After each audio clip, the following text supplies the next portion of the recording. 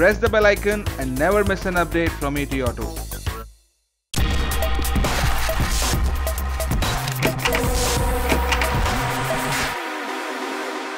Hello and welcome to ET Auto. I have here with me Mr. Tarang Jain, Managing Director of Varroc Group. Varroc Group is India's one of the fastest growing auto component makers.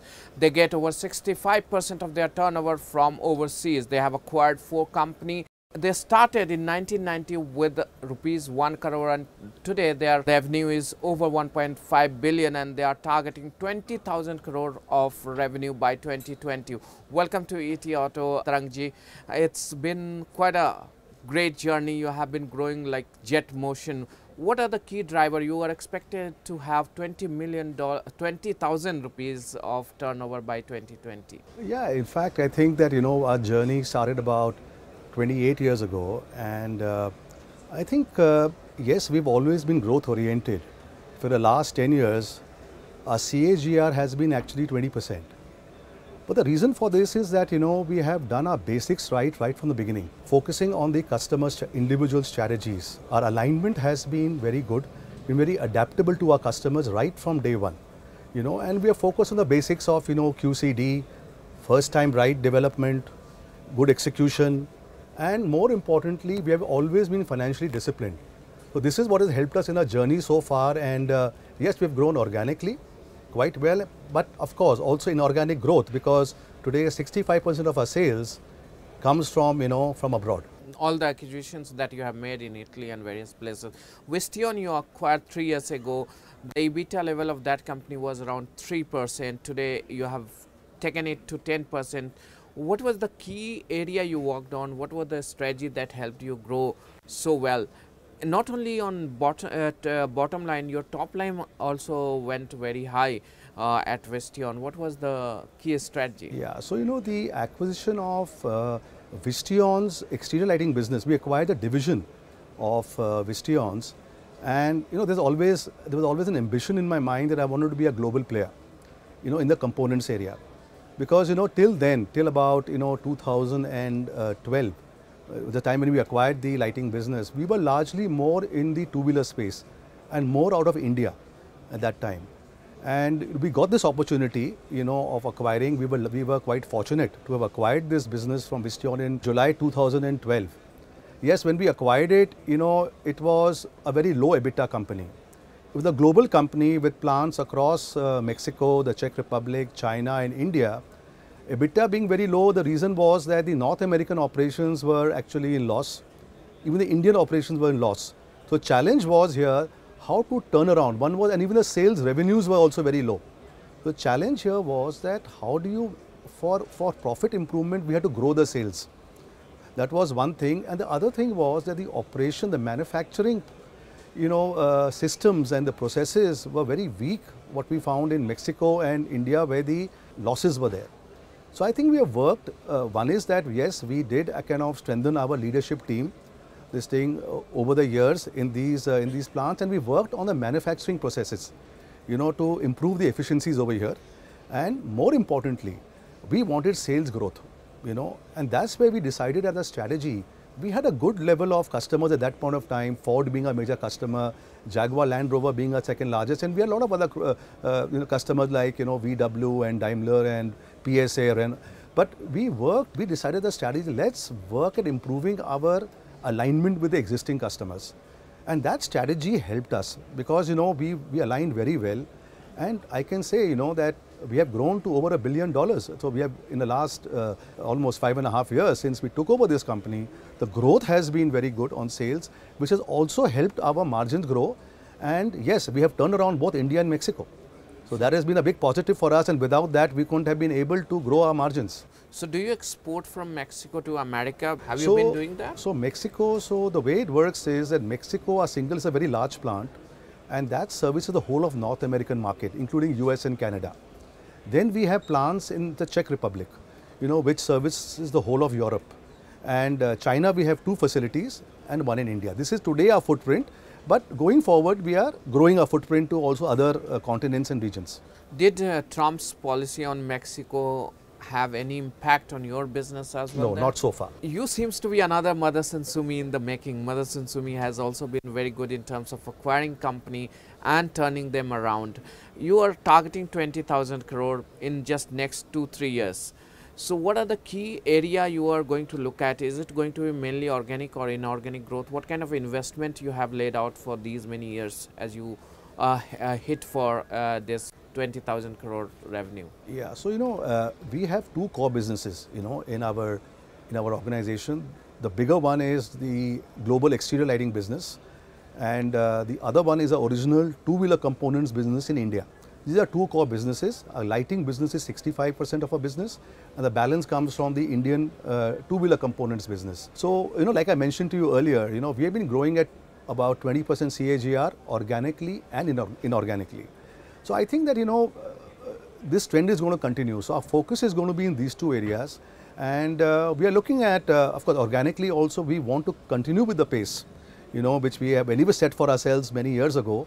And yes, we are on a lookout also for acquisitions, because without that it will be difficult to kind of achieve the stretch targets we have laid out for ourselves in the coming years. What kind of revenue you expect this financial year that is going to conclude in March? So last year we did about 1.5. This year we are expecting at least a 10% growth. Almost you are there, because the gap still looks a little huge.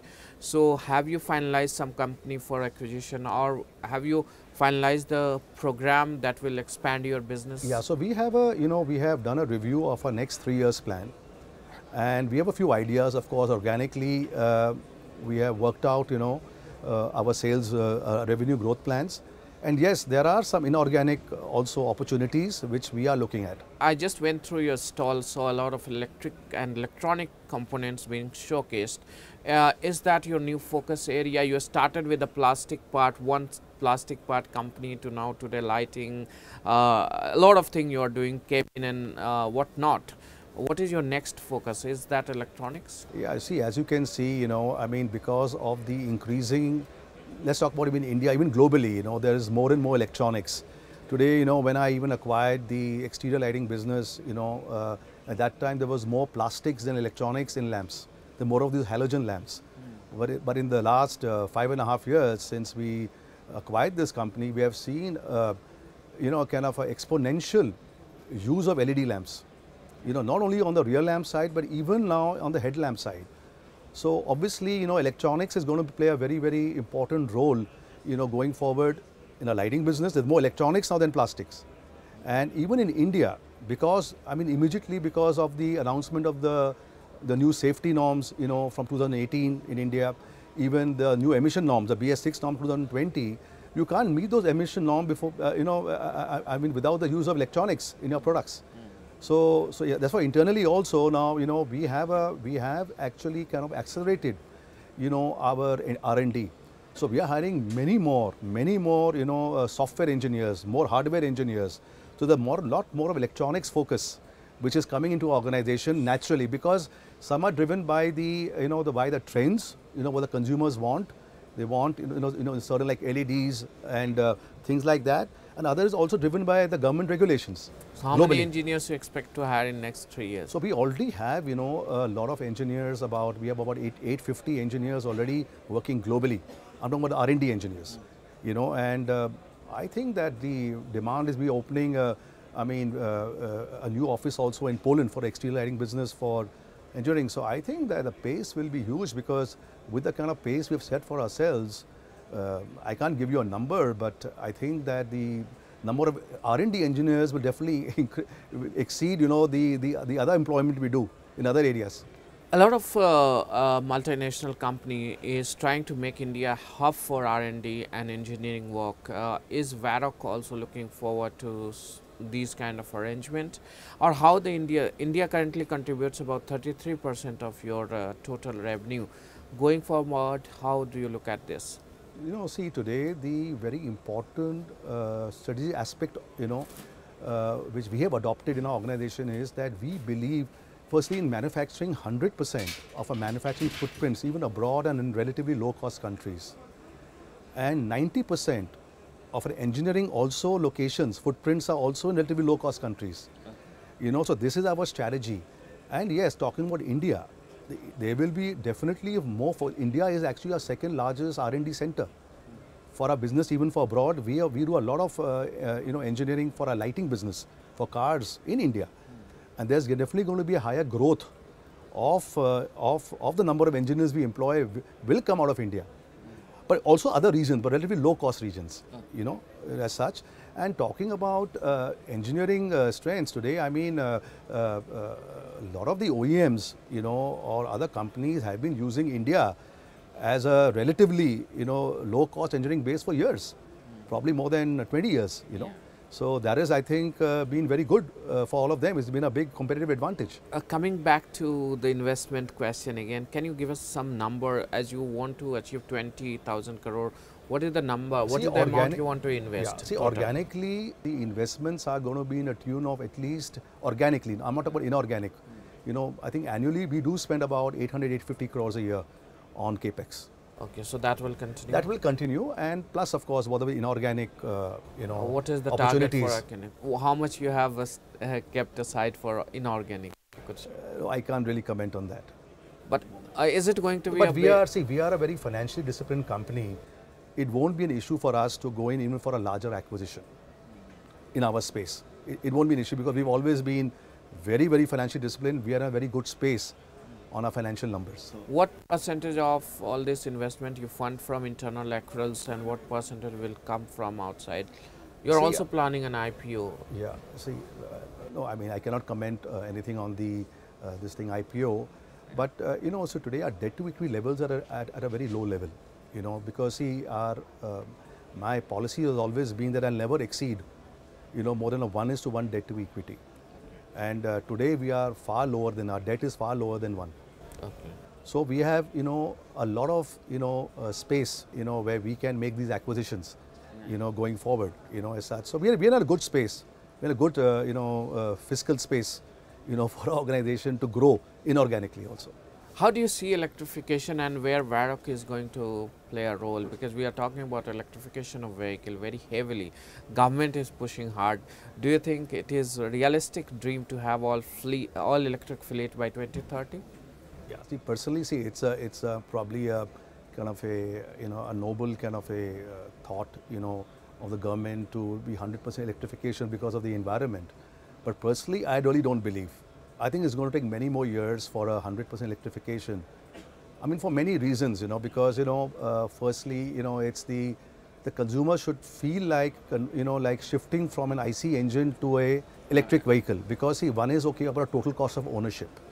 There are a lot of things around there, I mean, the costs of batteries and, so one is the total cost of ownership. The other is that, today, the consumer doesn't have to worry about the range. If he's driving in a city or intra-city, range is not a problem. While with the battery, if you go for a higher range, the cost of the battery goes up. And the third is the ease of charging infrastructure, the ease of charging.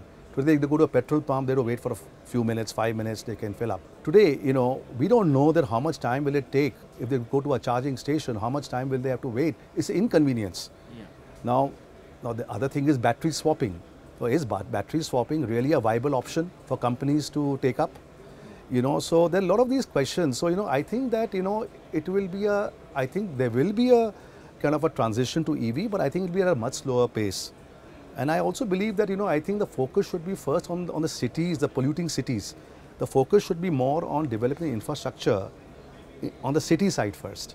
So I think it will be more like a step-by-step approach. I don't think that, because if you see globally also, any country, nobody's announced 100% electrification by 2030. It's quite an ambitious kind of a thought, So I believe it will take a longer time. For Varroc, as it moves towards achieving its goal in 2020, what are the 2-3 key product area that you want to, even if you want to diversify, that would be? See, our core businesses are lighting for passenger cars and our two-wheeler components business. But yes, the natural fallout, not maybe in the next 3 years, maybe beyond, could be on the electronic space. I mean, that could be a natural fallout where we could be doing more and more electronics, not only for our lighting or in a two-wheeler components business. It could be, going forward, more electronics for passenger cars. It could be for the upcoming EV, on the EV space. That's something which could be a natural fallout because of what you mentioned earlier. There's a rising trend on the electronic side. And that's something very important for us as an organization. Thank you so much for talking to ET Auto. Thank you, Nadeem. Thank you. Thank you for having me.